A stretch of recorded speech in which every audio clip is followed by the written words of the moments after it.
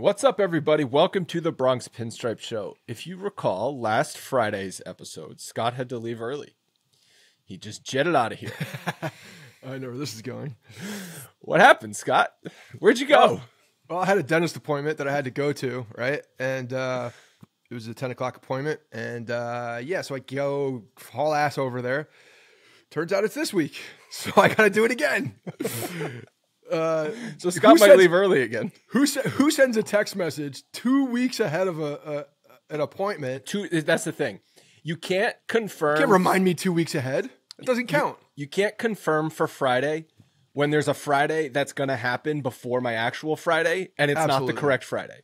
You can do it as early as Saturday, the before the Friday, but I can't have 2 Fridays before my appointment. The amount of text messages that I get too, it's not like I can't read that entire thing. I see reminder, dentist Friday. Confirm. I'm going. One. Okay, go. Good. It's on my calendar. All right, I got to put it on. You know, it's like there's only so many things you can read in this world. This is like I got a gripe. You can't even read a text message. You can't read a probably 7-word text message. Hold on, I got one more. We had to print out like family photos for a project that Kemp was doing at school. So Bevan sent them to like Walmart where they sent them out, right? We go to one Walmart. There's 2 Walmarts in the area. We go to one Walmart. We never go to the second Walmart. Bevan, and they are very far away from each other once you commit to one. And so I'm there. I'm at the Walmart waiting to get the things. They look up. Nothing. I go back to the text. It says, see, they're ready. And then I see at the bottom of the screenshot that she sent me. And it's the other Walmart that we never go to. And she's like, it's right there. I'm like, what are you talking about? You know where I was going. I have a similar situation with CVS where when we moved out of the city, we lived with Leanne's parents in Wyckoff for a period of time. So temporarily we had prescriptions go to the Wyckoff CVS. And it took Leanne close to 2 years of living in Ramsey to finally change it to the CVS Ramsey. So I'm just driving to Wyckoff for freaking prescriptions like every other week. And they were all the time because it was when Harrison was born and he had ear infections every freaking day. So we were getting antibiotics for Harrison. I was driving to Wyckoff just for CVS every other week. Man, a little bit of a haul. Those back roads will take you some time. But guess what? Drive. Guess what? The Yankees are American League East champions. There we go. Burying the lead. Burying the lead, yeah. With personal drama. That's the takeaway from the week.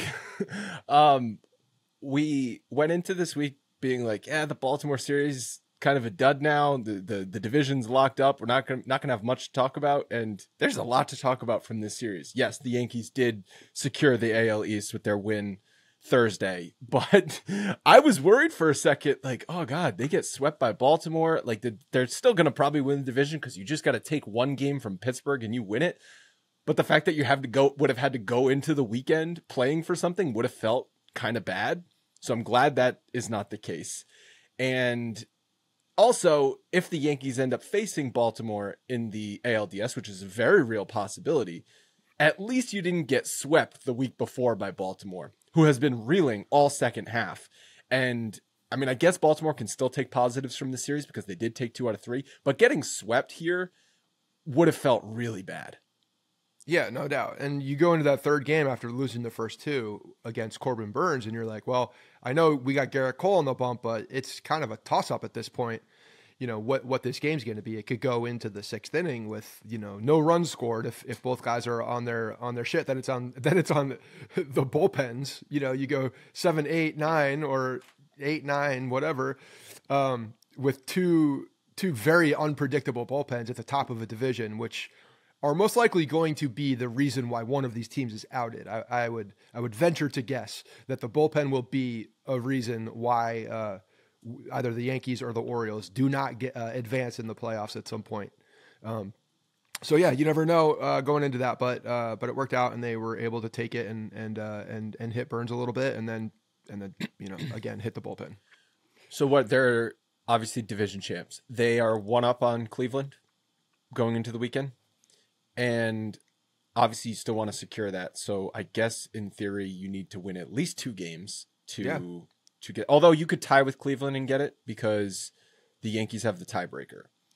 But if Cleveland sweeps, then you need to win 2 games to tie them to then get the tiebreaker there. It matters, although I don't know how much it matters because... Well, they're playing Houston. Houston's got 86 wins. Well, here's the thing. Houston doesn't really, they're not really playing for anything at this point. Do you expect to see Cleveland in the ALCS? I don't.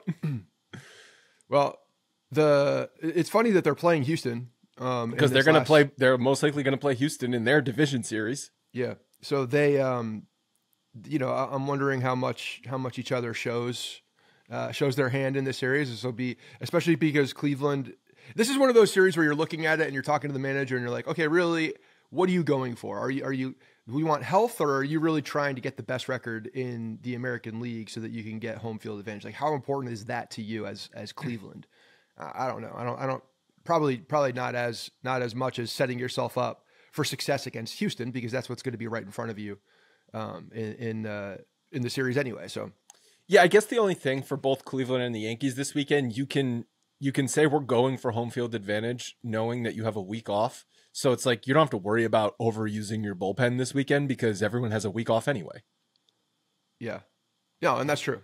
No, but it's more about, I'm not even saying like using your bullpen up. I'm saying about like showing your hand to Houston as showing your hand is it's game 162. Like there's game it 160.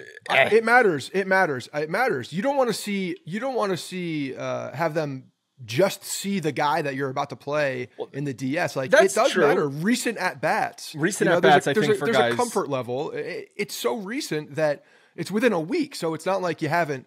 It's not like there's a month or X amount of games. It's like it's a very short amount of time. So it's a quick I think that matters for starting pitching.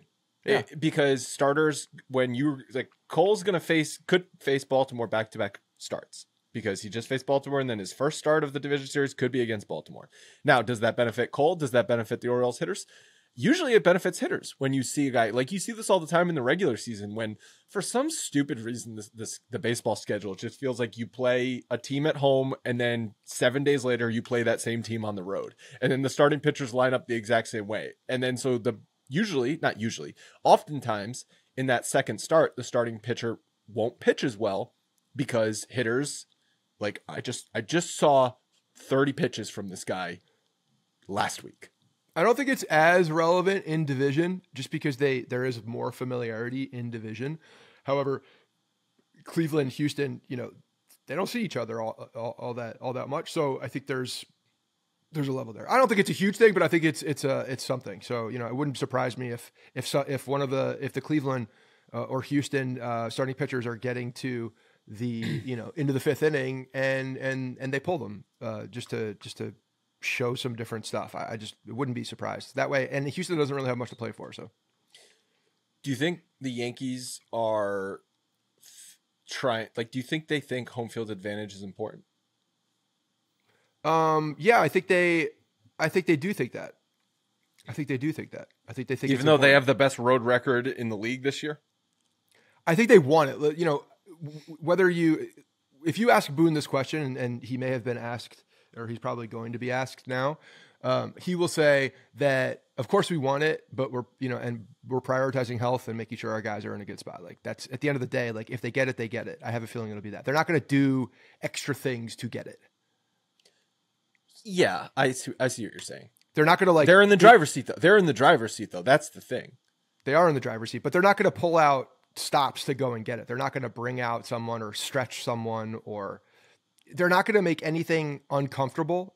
No situation will be in a place where they have to do something and then he does this move just to get home field advantage, unless it's coming down to like the last outs. Well, I don't think it would be a decision or a deciding factor within a decision. What I don't want to see is guys there's no reason Judge shouldn't play every day this weekend. Like he's going to have a week off, and he also has an outside shot to break his previous home run record because he had a couple home runs this week. So if he has a good weekend, he could hit 63 home runs. He ain't breaking that record. Unless he goes bonkers. What's he have? Isn't he have 58? 57? Or he's about 58. Sorry. So he would have to hit. He has a chance to hit to get 60, which 60. I think I would love to see. That's a nice number. Yeah. And they got Paul Skeens in the second game. Skeens versus Heel, which is a really good matchup. But yeah. But like Judge what I'm taking saying is Steens deep. Soto should get all of his at-bats. Judge should get all of you should I get think they your will get their regulars at-bats. all your at-bats. Yes, definitely. Especially because they have so much time off. Right. That's the thing. You have the week off that you have to sort of factor in here. All right, before we get to some positives from the Baltimore series, our old friends at Manscaped are back with another great offer, introducing the Beard and Balls bundle. And that's a nice little alliteration there, featuring the Lawnmower 5.0 and the Beard Hedger. With this ultimate package, you are covered from 12 to 6, a trimmer for the moneymaker and another for the boys down under. Gotta love it. Raise your hand if you've ever used the same trimmer on your face and in your below the waist region. It's okay. It's okay to admit. It is what it is.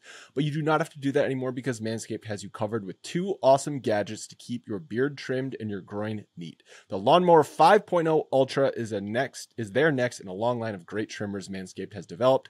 It is waterproof, helps prevent nicks because it is gentle on the skin and reduces the risk of ingrown hairs. All essential things for a trimmer. And next up in this package, you have the Beard Hedger.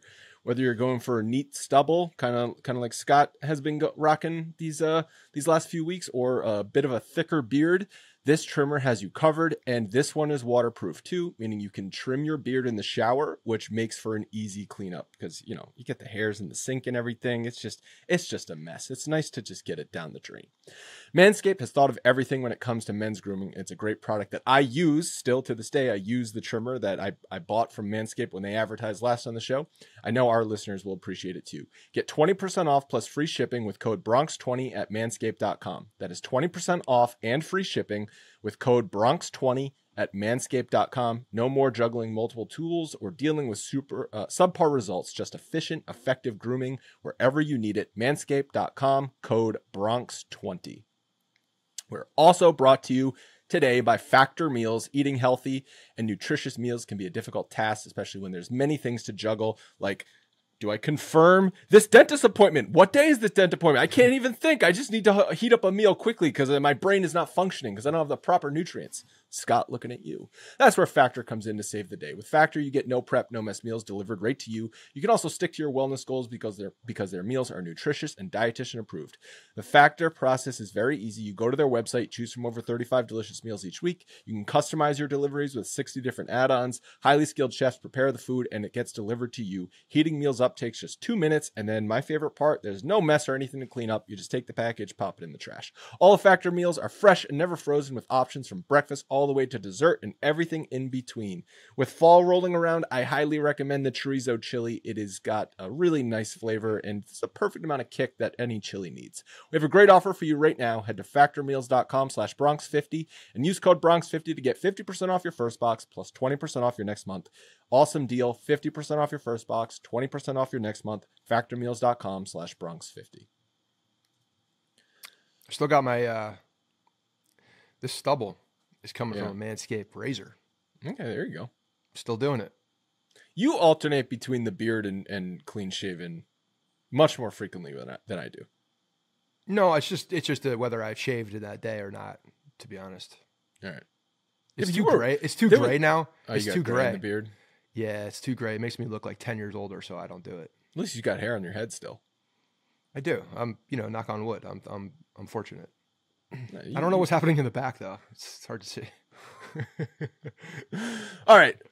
Number one positive, Stanton. He can smell the crisp October air. I love it. Which is why his bat is heating up. Thursday in the clinching game for the Yankees, 2 for 4, home run, 4 RBIs. In his last 7 games, he's hitting .269 with a .367 on base, .577 slugging. That's good for 944 OPS with 2 homers, 8 runs batted in. Said this last episode, he's been a playoff performer every single year for the Yankees. I think he's an important cog in the lineup because his righty bat keeps the balance of lefty-righty, or righty-lefty, righty-lefty. And I do legitimately think he has good at-bats with runners on base, runners in scoring position. He's had good playoffs for the Yankees. I just think he's a big game performer. That's his track record. So he's heating up at the right time. Yeah, and especially if the Yankees are going to see left-handed pitching at all in the playoffs, which if you have a left-handed pitcher against the New York Yankees and you're in the playoffs, you're going to throw that guy because the Yankees have struggled mightily all season long up until JP Sears walks in we walk into his building for the last time It's going to be important. Those right-handed bats hitting left-handed pitching, and he came up with runners on and doesn't waste any time. He sees a ball in the zone and he smokes it. So it's good timing for him. Understandable that there's a week off, so hopefully he could stay in a good spot. But I think that the timing is great. So he's and he has that next element of power after the big boys, because Austin Wells has been struggling, over the past few weeks here, and Stanton is going to be more important, and especially against a lefty bat. Like, you very well will see Stanton in that 4 spot potentially, just to give that extra thump against a left-hander. Yeah, but I think last night was their playoff. I mean, we're going to talk about the left field situation coming up, but take that position out. Torres at second, Soto in right, Judge in center, Wells catcher, Stanton DH, Chisholm at third base, Dominguez was in left field, then Rizzo and Volpe. That's their playoff lineup. Yeah. You know what they said last night? They asked I think it was yesterday or the day before. So they were asking Boone about, they were talking about it last night in the broadcast. That's what it was. They asked Boone about the struggles potentially. I know we'll talk about those struggles, but shifting guys around in the outfield. Because if you think about it, the natural positions and where they have been, and we've talked about this in the past and where Soto can be. Soto in left, Judge in right. Judge in right's a much better option just because he's a Gold Glove right fielder. And then you have Dominguez in center field. That makes sense. It makes a lot of sense when you're thinking about it. But when Boone asked about this exact question, an exact opportunity and potential, Boone's like, haven't talked about it. Haven't discussed it. You haven't contemplated this? He says that all the time. Thought about this? He says that all the time when asked about in-game decisions too. I remember there was a situation earlier in the year talking about potentially walking a batter, and he's like, "No, didn't even come up."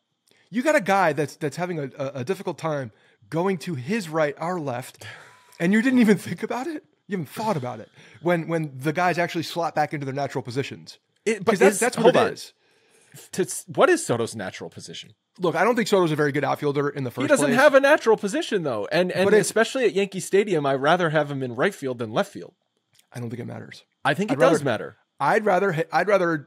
Why? We're seeing what's happening in left field. Does it matter? No, really? okay. Should we just talk about this now? Because Jason Dominguez is not going to get playoff innings in left field. How can you put a guy in left field in a playoff game that can't catch routine fly balls? I think that you have to roll the dice with Dominguez. You have to. It's damned if you do, damned if you don't. I was saying this in our text chat last night. Let's hold off. Let's hold off on this topic and finish on the thought, because there's more. Because this Martino article, I want to sit in that one for a minute too. So there's a lot more meat to this bone. Okay, fine. You want to just fire through the other positive? He's become a goddamn suit. Let's fire through. Get him back on the show and because I don't think we've ever done a podcast with both of them. You should hash it out with him. All right, so we talked about Stanton. Number 2 positive, Garrett Cole was great last night. 2 hits over 6 2/3 innings, no runs, 5 strikeouts, 1 walk. He's going to face Baltimore potentially in his next outing, so it's great to see him dominate that lineup. Number 3 positive, Sterling's back. He is back. I legitimately listened to 2 full games this week just because Sterling was back. It's like he never left. Susan just has an extra pep in her step. Comfortable. So much more happy. She says we. She was talking about when Colton Beater came back in the game. She's like, I don't know if you remember Colton Beater, but we remember him because he was playing in the first series at Houston. Remember, John? Because they were together. It was like the band is back together. They just have a little something there. It's like her soulmate left for 6 months for some unforeseen reason, and he's back, and they're together again, and they're better than ever. Sterling, I mean, he sounded like the day he left, like nothing had changed. Yeah. He made some mistakes. That's okay. That's still love him. That's what he does. He's just getting some reps in before the playoffs. A photo for Soto. He pulled the Brett Favre and retired and unretired, but that's okay. He's John Sterling. He can do that. I thought you were going to go somewhere else with that. Never mind. Yeah, no, he didn't pull a Brett Favre. He didn't send any unwanted pictures. No, not even that. Not even that. Didn't he defraud some charities or something? No, Brett Favre has Parkinson's now, so he does. Yeah, he just announced that 2 days ago. I did not see that. Yeah, my Brett Favre reference wasn't great then, huh? There's a lot of different Brett Favre references. You could go different places with that one. Well, he pulled he pulled who's another guy that he pulled an Andy Pettit. Yeah, well, Brett Favre did it a lot. Definitely did it a lot. But I'm so happy Sterling's back. I'm happy he's back for the playoffs too, because that's going to feel like October baseball. I know I've said this before, but there's no reason he shouldn't just do home games next year. And it doesn't have to be every home game. Just like pick some home stands and do those just so we get a little bit of Sterling in our life throughout the season. I don't think you could do that. You could do that. It's like think about trying to do this show once every month or so. Like if you're not paying attention and he is paying attention though.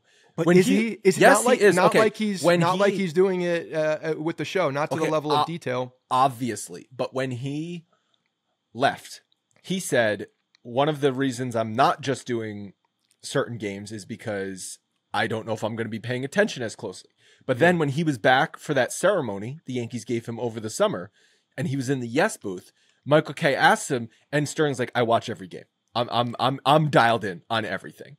So I think he learned that he is still following everything. Is it as close as if he was broadcasting? Of course not. But if you're watching the team every day, you could broadcast every other homestand, no problem. If you're watching the team every day, yes, you can. But just wait until he gets an off season where he realizes, like, okay, hats off. The suit and everything is no longer being pressed, like mentally checking out of doing the job at this point. 'Cause I don't think he's mentally checked out. So then why is he doing the playoffs? Because I don't think he's mentally checked out of it this year. I think he had some lingering regrets of how it ended. And I think he wants to finish it off in the right way. And I don't blame him. I mean, I think he got, the travel was too much, and rightfully so. He's a how old is he? 80 plus? I think he's 89 years old. No, he's 89. I don't think he's 89. I'm looking it up. That's a lot. And honestly, 86. 86. Even going into the stadium for home games, like getting up and doing the whole thing at that age, it's a lot. It's a lot. So yeah, I don't blame him. He's 86 years old. Let the man retire. Retire, man. Build him a room in the stadium. He just needs to go out on a more controlled note, I think, rather than look, I'm just beat up and I can't do this anymore. No. What happened is the season started and he's like, oh God, there's 6 more months of this. I thought I could do this, but yeah, no, for real. That's exactly what went down. And he's at a point where he doesn't need to do that. So, look, I hope he gets everything he wants. And you know what? Frankly, the New York Yankees should be using John Sterling as a rally cry and play for John. They should play for John. That's what they should be playing for. Yeah, win the World Series for John Sterling. That's it. It should be like, plastered in the clubhouse. Yeah, you know how Derek Jeter for the longest time used Bob Shepard for his walk-up announcement. Yep. The Yankees, for when they win, they should play the Yankees win. Yeah, 100%. Forever. And they should do it over the loudspeaker. Yeah, that's what I'm saying. Good. They've been doing that this year? I didn't even know that. I would rather them. Did I know that? Them even. Yeah, we've talked about it. Okay, I forgot. They should, and I thought it was my idea. I would like them to incorporate John Sterling more. Like, let's get rid of the Death Star siren, because I'm really starting to get sick of the Death Star siren. In case anybody didn't realize, the Death Star blew up twice. It lost every time. So maybe we shouldn't use that. I don't know. Maybe that analogy went a little too far with being the evil empire. It was just to annoy the hitter. It's just to annoy the hitter, because this is a very annoying sound. It's become like a sound that I'm like, oh God, really? That's what we're doing? We should have John Sterling. It should be some kind of a John Sterling soundbite while we're doing. We're going for strike 3. Yeah. Anyway, just broadcast Sterling throughout the stadium, going for strike 3. Just calling things incorrectly, just everyone's confused on the field. Yeah, it's confused the shit out of the pitchers. All right, let's get to the negatives. I thought there was a lot of negatives from this series. So the first one I want to talk about is Gleyber Torres' base running on that Soto single in the 7th inning on Tuesday. So Luis Rojas, third base coach, was giving Gleyber the stop sign. He's rounding. Clearly. He's rounding the back. But so what happened? So at first I was like, oh, Gleyber ran through the stop sign. What a moron. But then when you watch the replay, what happened is when Soto was going to second base, that's when Gleyber was like, okay, I'm going to go home now. And then after the game, you heard Boone talk about it. And he said Gleyber was trying to protect Soto there, in which case I'm like, protect him? Okay. But he said he either needs to stay at third base or commit home. And instead, Gleyber kind of just went in between. And so he was very much picked off or picked in between the bag, and it was a very easy rundown situation. Glaber if he is going to run, he just needs to sprint home in that situation. The fact of the matter is, though, both of them need to stay at the base. Soto needs to stay at first base, Glaber needs to stay at third base, and have Aaron Judge up with the tying run on third base. That's what needs to happen in that situation, and both of them need to understand that, and they didn't. Well, here's the problem with this, okay? First of all, Glaber, stupid. That was a dumb move, and Boone's dumb for saying what he said after the game too. This just goes back. I was texting with a listener of the show, Bill, or DMing about the nonsense that this happens. This is on Boone. This is on Aaron Boone for, again, and the coaching staff for not instilling these fundamental values and repeating them and drilling them into their heads, and this becoming a thing. Like, they should be walking around with a sign on their hands that say fundamentals, and then they should practice. They should look at their hands and say fundamentals. I don't care what it is. Tattoo it somewhere where they can see it, put it everywhere. This team lacks the fundamentals, and especially on the base path, the amount of times that they've run into worst base running team in the majors. Can I read you? Hold on. Let me finish my thought. Rojas is completely holding up the stop sign. Dead. Like, he's not even like stressing about it. He's just like, relax. Just chill out. We got people coming up. So your anticipation, Glaber, you don't have speed. You don't have a first step that allows you to make that instinct move to home. You don't have that. That is not there. You don't have that twitch to get home on a play like that. You just don't. And second of all, let's all be honest. Aaron Judge is getting walked there no matter what, right? Not with first and third. Why? I would. I don't know. What's the difference between first and third and second and third? No difference. I mean, you put the go-ahead run on second base. That's the difference. But at the end of the day, you're trying to take the at-bat away from Judge, right? So either way, Judge is not getting the at-bat, but it doesn't matter. It actually doesn't matter because he ran into an out. And if he's thinking in his head that Judge isn't going to get this at-bat and he's trying to do something. He's not thinking that. Well, then he needs to stop thinking that, first of all, because it's too much thought going into the brain at one time. There's no way he's thinking that far ahead. Maybe he just saw Judge and there's like, oh. I don't even think he knew. He probably didn't even know who was up next. I don't think he knows the batting order. It was a dumb. He's like, I forgot that I was the leadoff hitter. It's an inexcusable base running mistake in a point where, and this is a big moment. Yes, this is an opportunity to tie the game to clinch the division. You're coming back in the 7th inning against a bad Baltimore bullpen. You get a hit to bring it to within 1 run. You've got Judge, and then even if you take the bat out of his hands, you've got Wells and then Stanton coming up. Yes. You do not run into an out there. I want to read you something. So there was an article written by Ken Rosenthal, and he said, the noise in New York certainly will grow louder if the Yankees make a quick exit in the division series, or even if they advance to the American League Championship Series and perform the way they did in 2022 when they were swept by the Houston Astros. The pressure is intensified by the Yankees' prolonged absence from the World Series, blah, blah, blah. It goes on to say that the 2024 team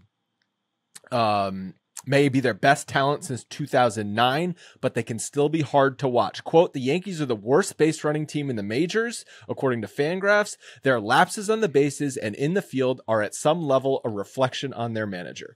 This is something we've been saying. Not just at some level. Years. At all levels. Sure, fine, but this is something we've been saying for years. And Rosenthal obviously is one of the most, if not the most prominent member of the baseball media, is writing this. So this is clearly a story in the media. Fans are very well aware of this.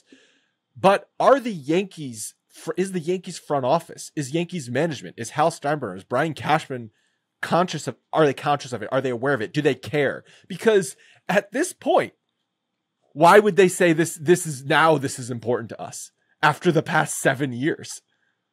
So I get in a vacuum, I get what Rosenthal is saying, but we haven't seen that for years. We've seen this team be bad fundamentally, make stupid mistakes on the bases, make stupid mistakes in the field. None of that has changed their decision on Aaron Boone. So I don't know what's going to change this year. If they make an early exit in the playoffs, could they use that as an excuse to move on from Aaron Boone? I suppose, but I'm not buying it. They're probably going to say, well, we rebounded this year. We have the best record in the league. We have home field advantage. We're in the division series. And if we get unlucky in the playoffs, we get unlucky. 3-year extension for Aaron Boone. That is what I'm fully expecting, whether they win the World Series or get swept in the division series. Well, it's hard to say anything different because this has been us beating our head against a wall for the last 3 to 4 years. After you see a decent enough sample size to understand what Aaron Boone is, and the fact that he's the type of manager that doesn't sit on these types of details. And these are the types of details when you have whether you have a talented team or you have a team that's playing beyond their means. It becomes more apparent when you have a talented team that runs into mistakes, that plays with their head up their ass, because you realize the potential. And when you realize the potential of something, you're saying, okay, how could they be so silly as to not coach the fundamentals when you don't have to coach that much because of the talent? The talent is there. Where does the coaching come into play? Like, what are we doing on the coaching side? Clearly nothing, because all you're doing is saying, all right, guys, just here's to have the lineup. kumbaya Here's the in the lineup. locker room, I guess. This is what we're doing. Here's the lineup. Make sure you're out there at your position. Sometimes it's to make sure that the flights are fun and they're all playing cards in the back and getting along. So yeah, I mean, Rosenthal, this should be discussed ad nauseum outside the stadium. But it has been. Fans, I know, but fans have been talking about it. Media has been talking about it. But it should continue. It should absolutely continue. So I'm not. What makes it different? I don't know. Maybe time. I don't know. The fact that there's an extension potentially coming up or not. I don't know. It's a cleaner amount of time. They don't like to fire managers. They like to not rehire managers. So I think that this year definitely is the best opportunity for us to get a new manager, but it's really impossible to get a feeling on which way they're going to go. Under Aaron Boone, this is clearly the Yankees' best opportunity to make the World Series. I'm not going to say win the World Series yet, because I think the National League has some really top teams, but the American League has never been more wide open for the Yankees. Yeah. Every year that the Yankees have lost under Aaron Boone, they have, you can say going in, I don't think they're the best team. And then also on paper, they're just not the best team.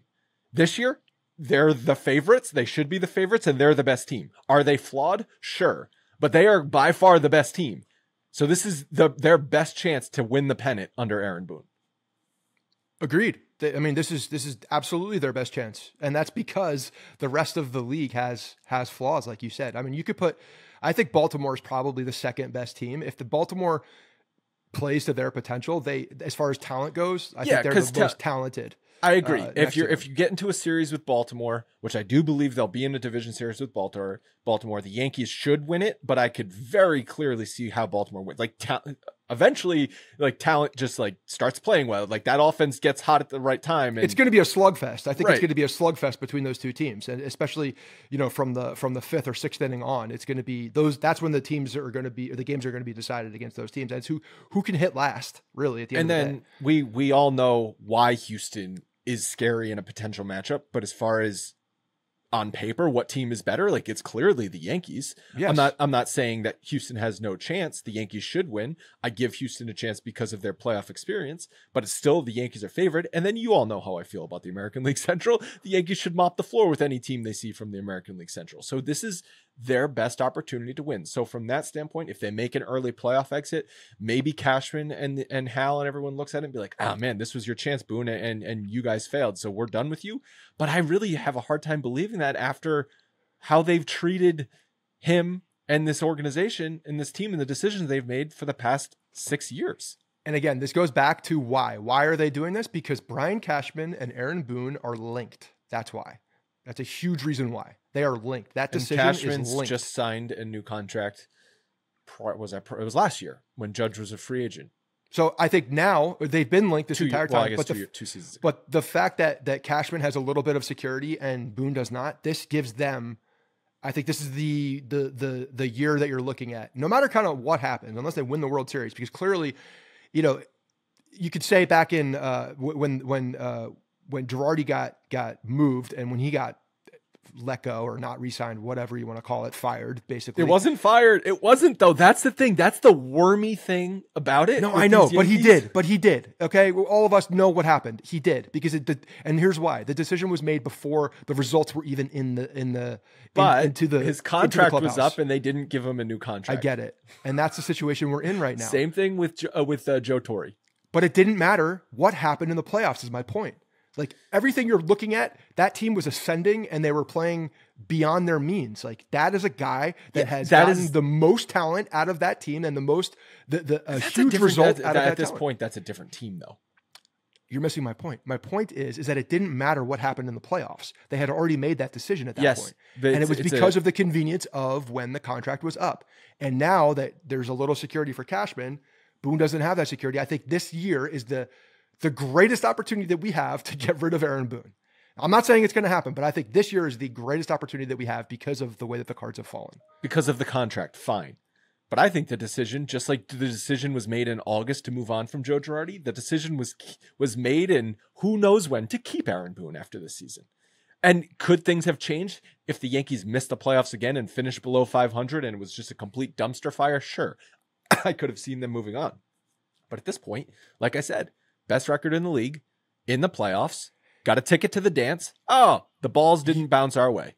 Oh no, man! You look at the last 2 second halves, and you have a lot of reasons on why to move on. Because this division, while they won it, it should have never been this close.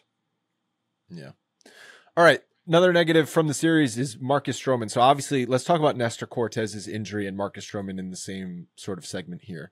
Nestor Cortez was scheduled to start on Wednesday, and then he ended up going on the IL with a flexor strain. He's definitely ineligible for the division series, and it could be a precursor to Tommy John surgery. Obviously, it's terrible timing, terrible news for Nestor. He's shut down for 7 to 10 days. I guess if he's comes out of those 7 to 10 days, I know. They just didn't officially rule him out for the rest of the season. Is he going to need Tommy John surgery? Maybe, maybe not. All I know is this is horrible timing for the Yankees, horrible timing for Nestor Cortez, who had been one of their best pitchers in the last month or so. And my brain immediately went to, did moving him to the bullpen affect some things? Was he doing probably not, but no, it's there. It happened. I mean, it happened. It's also at the end of the season, so I don't think that. So what ended I don't think much changed in the way that he works. What ended up happening is Stroman made the start on Wednesday. He was terrible. I know he was not helped by his defense. We'll talk about Dominguez. Some soft hits, but still, the fact of the matter is he gave up 10 hits in 3 1/3 innings. Yeah, he allows way too much contact to ever pitch in meaningful innings in the playoffs. Except if it's the 15th inning and you've used everyone else in your bullpen and you need someone to go out there and throw 95 pitches. Then it can be Marcus Stroman. Assuming he's on the roster at that point. But even then, you have a guy on second base to start the inning and you're giving up all those hits. Like, oh yeah, playoffs. I forgot they get rid of that. That's I forgot that they changed the rules of the playoffs of the game. That is if that was the rule, then no, Marcus Stroman has no use. But like, you might find yourself in an extra inning situation where you need someone to pitch 4 innings. Yeah, and now that Nestor obviously is not going to be a guy that's available out of the bullpen or on the roster because of the injury, now Stroman might have an opportunity to get in there. So he can't miss bats though, and I know he gives up soft contact. I know he gives up soft contact, but that's what happens if you give up soft contact. They're going to find holes. There's more opportunities, and especially with the Yankees infield, which the Yankees defense in general is not great. Chisholm has all the talent in the world, but he's not a third baseman yet. Okay. Gleyber Torres, terrible second baseman.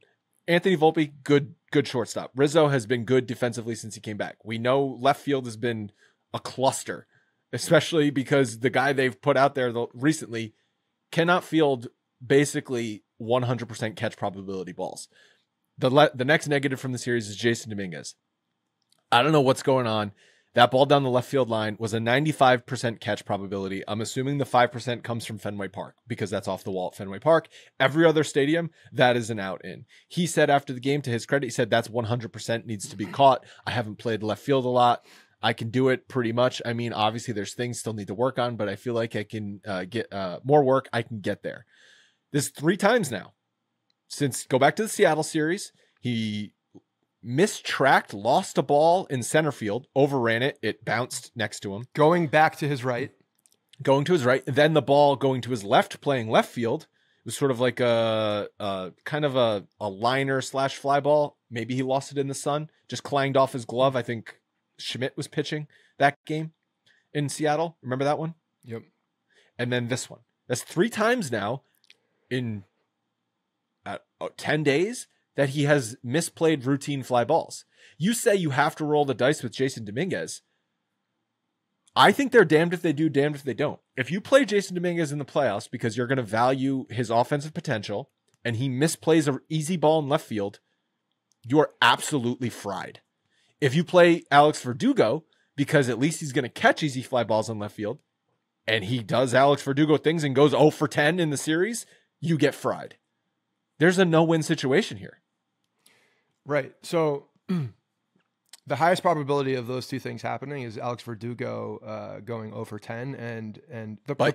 You don't mess up easy plays in left field. Here's the problem. The problem is that Dominguez is not hitting.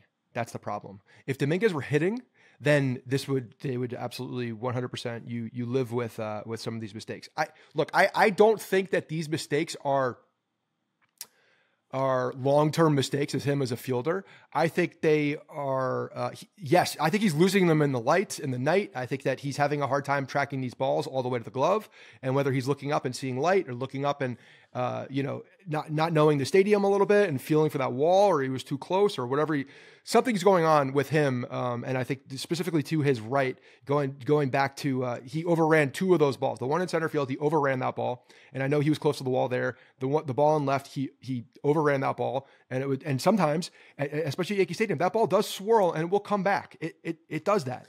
And going from the minors, he's got to get some majors. familiarity with there. And that's why I would put him in center, because I think he's more comfortable in center field. It's a lot more instinctual. And I would put someone else in left. That's not the full Band-Aid.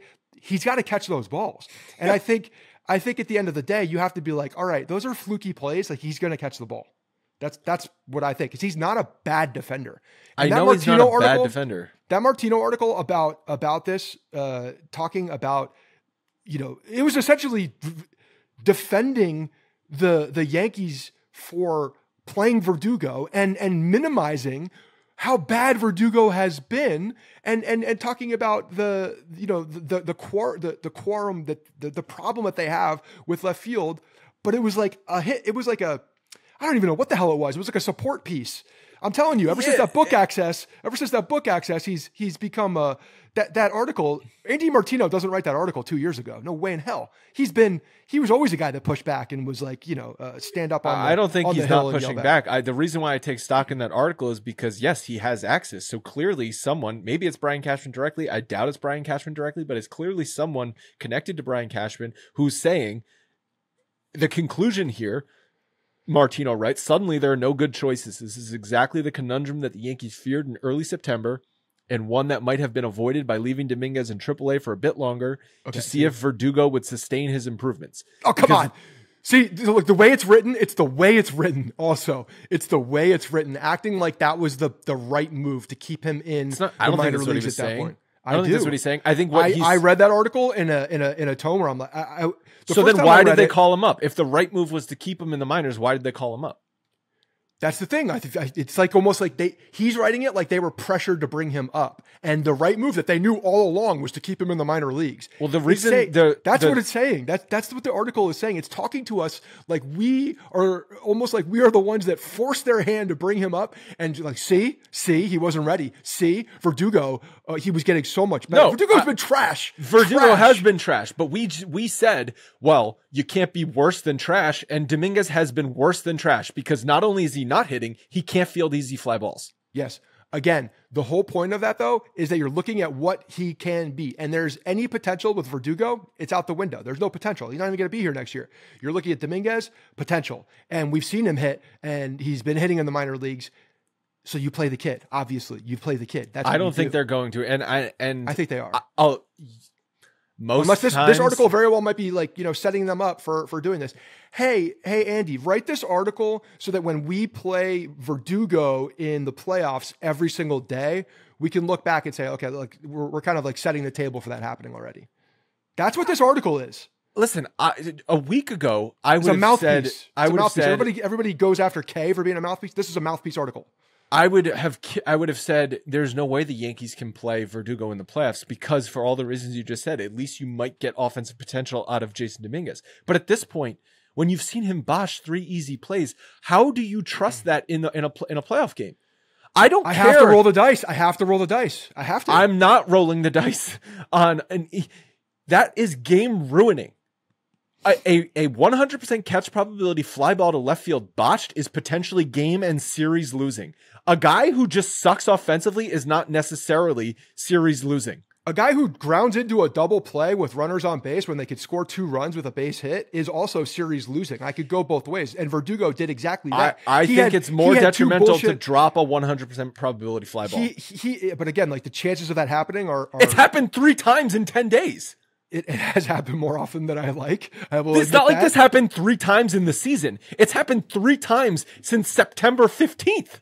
When I see Verdugo up in the box, there's no hope at all. No hope. There's no possibility. There's no potential. There's no okay. Hope. And so the numbers. It's just funny how Dominguez's Verdugo has become the guy that people are defending in this situation. I'm not defending Verdugo. I'm defending there's no right answer here. I get that, but he is the guy that people are. He's the other guy in the situation that's getting defended. Play Trent Grisham. I mean, that's a possibility. But he's going to catch the balls and he might hit a home run because at least he can hit home runs. Entering Thursday, he plays center field too. I didn't pull the numbers, but Dominguez was hitting, since Dominguez's call up, Dominguez was hitting 195. Verdugo's been hitting 194. Yeah. Jason Dominguez's on base percentage 298 to Verdugo's 242. Dominguez slugging 366 to Verdugo's 290. So yes, Verdugo's been worse, but they've both been trash. Yes, they have both been trash. 100%. And if you just look at value on the field, Verdugo's been better than Dominguez because he has not misplayed 3 easy balls. And again, he did misplay 100% probability ball earlier in the year. Yes, he did. I've seen it happen before. Verdugo's so not like, a good. Seen it. This is Sophie's choice, my friend. Okay. And what the worst thing that will happen is they'll flip flop, and whoever they start in the series, when that goes wrong, then they'll go to the other guy, and that guy hasn't played in a week and a half, and then that guy will suck too. That's what's probably going to happen. Is what happened with the shortstop situation in 2022, and it was a disaster. So fine, just leave both of them off the roster and play Trent Grisham for all I care. One of the biggest problems I have with this article is the line, I don't have it in front of me, but the line about him talking about the fact that they may have stunted his ascendance or his improvements by sitting him for long periods of time. And they're talking about Verdugo. I'm like, no, they were talking about no, they said it about I read it about Verdugo. Could Verdugo, because don't you remember we talked about how over 30 at bats he was hitting like 3 something? Andy Martino, all singles, but he was hitting 300. Andy Martino had to have had. He's like, fuck. Pour another shot of whiskey. Take the shot. Do you want me to text him? Take another shot. Write the article. Like, there's no way that he's writing that with a full head. And what is the saying from Friday Night Lights? Clear eye or full heart, clear eyes, clear head, full eye. Whatever the hell the saying is. There's no way that he did that with full intentions of being the writer that he is as he was coming up. That's not the same guy. The same that someone took over his pen and made him write that. I think he might have had a gun to his head when he wrote that article, because that is not Andy Martino. When I'm reading this, I'm like, what? Who's writing this? This is not an Andy Martino article. It's crazy. It's funny. Yeah, I mean, I think there's a lot to unpack there. Obviously, I just think it's a no-win situation. Do you have to run to your actual dentist appointment? I got like 5. Clappish. Clappish retired, didn't he? I don't know if Clappish retired, but that book that Clappish wrote was literally just Clappish? Brian Cashman. This is an article that Clappish writes in September, at the end of September, right before October. This is a Bob Clappish.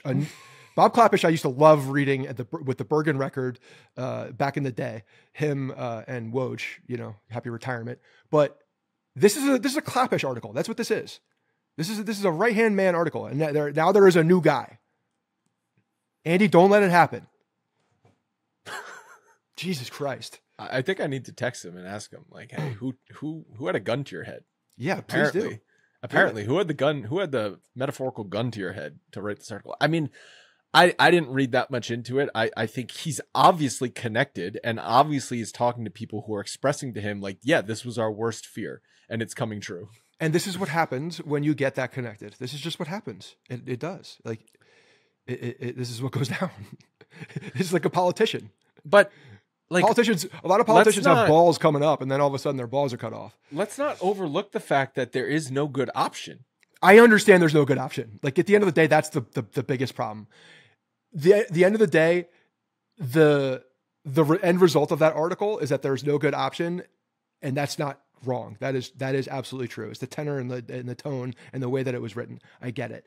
But I believe at this point, we know what Verdugo is. I know exactly what Verdugo is. He's not going to come up in a big moment and get a big hit. It's not that guy. He's not that guy. Jason Dominguez could get scorching hot and carry this team in a division like that. Well, that's the ability he's got. If you're to support your side here is I think Thursday was the playoff lineup and Dominguez started. Verdugo came in the middle of that game, but Dominguez started. So do we see a situation where Dominguez will get 2 at-bats to start the game, and if it's a close game in the 6th inning, they're pulling him for defense? Yes, I could see that. And if you're going to do that, then I have no problem with that. Which means 100%. Verdugo is going to get 1, maybe 2 at-bats every game, because if he's coming in the 6th, didn't he come in the 6th inning last night? Unfortunately, Jason Dominguez and his defense have put them in that situation where they are going to, they got to think about defense at the end of the game. 100%. I have to be hand up and be honest, and call it like I see it. And when I see a guy misplay easy balls, how do you trust that in the playoffs? You can't. Yeah, I get it. But we've also seen this from Gleyber Torres at second base all day, every day. But that is literally who else you're going to play at second base. And at least Gleyber Torres has been hitting. No, I'm not talking about now. I'm saying even before Gleyber became, who were you going to play? You didn't have a third baseman. DJ was struggling to play third base because you didn't have a third baseman. Rizzo was out at that time too. It's a situation that's not too different. There are no good options at that point. Like John Birdie wasn't available to be a guy that you could go in there and plug in at that moment. There wasn't a clear option to do that. And I think we're in a similar situation. However, the other option is a guy that is young, extremely full of talent, whereas one of them doesn't have the talent that you thought he might have, and has been playing like shit as one of the worst hitters in baseball all year long, outside the first month and a half, 2 months of when he was, having a relatively good season, and then he just disappeared off the face of the planet. One guy is a young guy that has potential, and yeah, you're hoping he catches the ball, which he should, but has the way more potential at the plate. I got to play the young guy. Yeah, fine. I think it's a coin flip, and I do think they're going to either do like they did last night and bring Verdugo in the middle of the game, or you're going to see a flip flop in the middle of the series, which I think is the worst case scenario, because then both guys, you're basically saying we have trust and we don't trust either of these guys, and we're just crossing our fingers that the guy second can do something. If Verdugo has good lifetime numbers against a starting pitcher, he's going to probably play.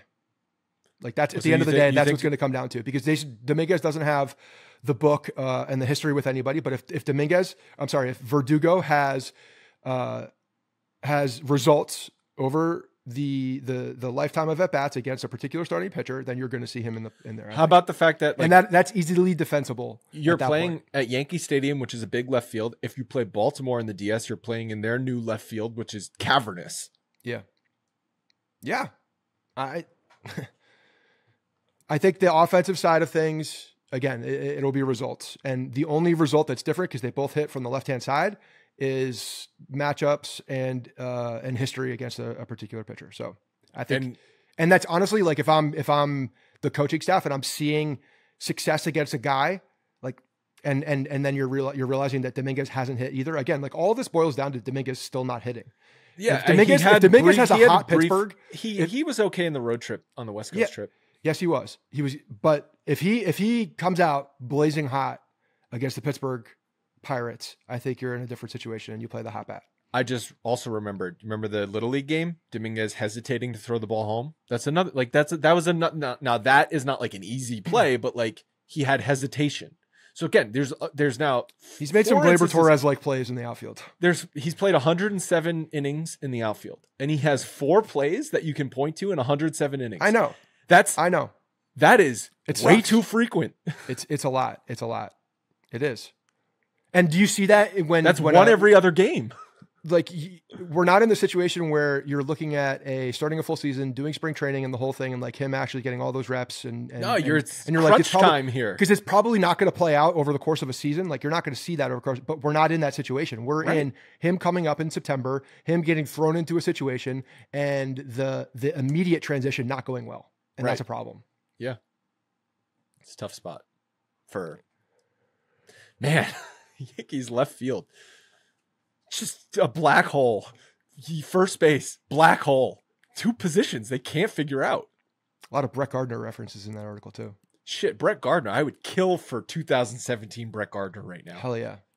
Give me that gritty motherfucker. Bat him 9th.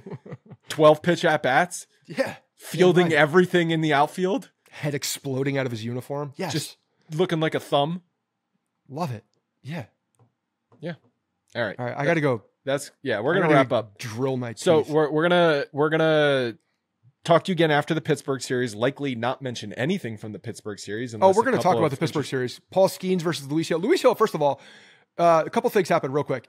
I think Austin Wells lost the Rookie of the Year battle in this series. Since we talked about it. Kowser came out and hit. And, he was good. Yeah. And wasn't he the one who hit the ball into left field where Dominguez? I don't remember. I think it was him. Got a double. Anyway, on that. I was going to say it's in the box score. It's a double. Not an error. Didn't help Austin Wells in that one. Also, scorer, like, use some common sense, scorer. And then so we got Luis Hill against Skeens in the second game of Pittsburgh. That's fun. If Luis Hill comes out and shoves for 7 innings, now I think that we're looking at Rookie of the Year potential. So yeah, as much as it probably shouldn't come down to the last week of performance, it's going to be fresh in the minds of the voters. So I think it's going to be between Kowser and Hill. But if Hill doesn't have a good start, I think it's Kowser. And then next week, we're also going to be doing season-ending grades and probably a preview episode for whoever the Yankees end up playing in the division series. We'll talk to you then.